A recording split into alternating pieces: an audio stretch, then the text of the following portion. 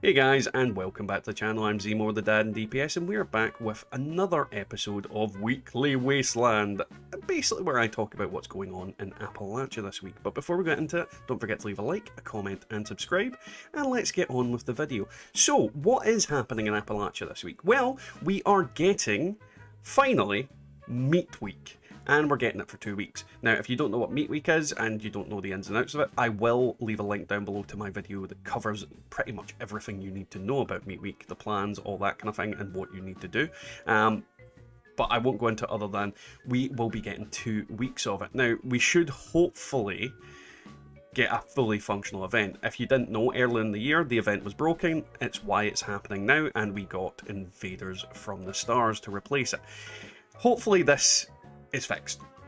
We won't really know until it's live, because you know what Fallout 76 is like. Now, I would expect a small server downtime, so if the server is down at the server reset, I wouldn't worry about it too much. Hopefully there's no issues. Hopefully there isn't a downtime, but be prepared for it is all I'm saying. It is quite typical when these events go live that they take the server down for a little bit just to make sure everything is running and working in theory.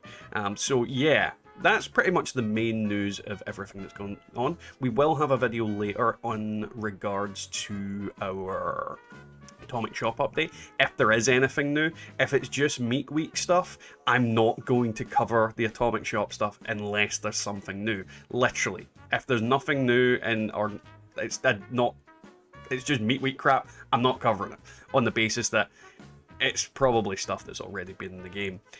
There is also some other videos to check out, obviously, from this week. I would recommend, I have a lore/theory video that, once again, I'll link down below, about nukes and the silos.